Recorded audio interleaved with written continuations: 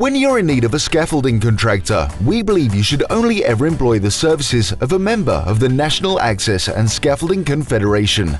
Here's why. Each and every one of our 200+ full contracting members have passed our rigorous application process, designed to set the bar in terms of working practices and safety standards.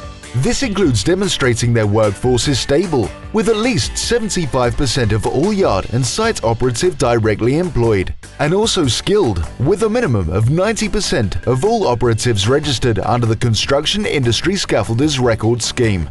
Applicants must also have been trading for at least 2 years, be VAT registered, hold appropriate levels of insurance, and meet current health and safety legislation. The reason our members willingly go through this process is to help distinguish themselves from the rest of the industry and provide assurances to their customers. Through holding NASC membership, our members can prove that they are regulated, highly qualified and professional and capable of delivering excellent scaffolding solutions that are safe and compliant. So, when it comes to selecting a scaffolding contractor, remember, it has to be NASC.